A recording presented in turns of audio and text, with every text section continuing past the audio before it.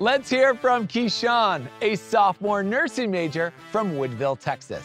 UTA is home to one of the nation's best wheelchair basketball programs, and Keyshawn is part of that team. The Movin Mavs and Lady Movin Mavs have combined for 12 national titles and placed numerous athletes on the U.S. and international Paralympic teams. Keyshawn, tell us more about these amazing teams.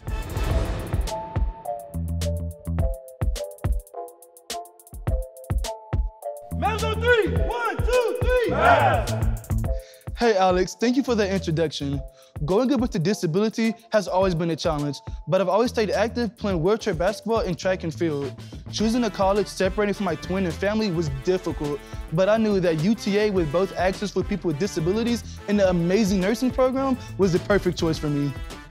UTA is one of the most diverse schools in the US, in part because of its rich tradition of adaptive sports programs. Its Movin Mavs and Lady Movin Mavs wheelchair basketball teams have combined to win 12 national championships and produce numerous Paralympic athletes. What makes this even more special is that the program has given countless scholarships to student athletes with disabilities to help them achieve their academic goals as well. UT Arlington also has a Student Access and Resource Center that has a mission of service to all students with access needs that falls under the Americans with Disability Act.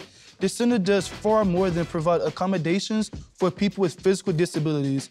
It also provides support for students with dyslexia, extra time on tests and assignments, or allowing service and emotional support animals in campus housing. UTA also offers a minor in disability studies, which explores the experience with people with disabilities, one of the largest minorities in the United States and worldwide. The program looks at disability as diversity and helps you dive into social, cultural, and political perspectives. UTA adaptive programs continue to help me grow as a student and athlete. I've made lifelong memories with my classmates and teammates and learned from the best.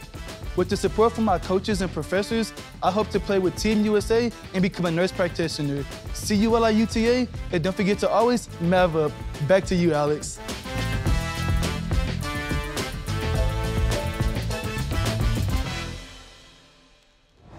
Incredible. UTA is a proving ground for some of the best wheelchair basketball players, men or women, in the world. And the school sees to it that all students receive appropriate accommodations. Good luck to you, Keyshawn. We're all rooting for you.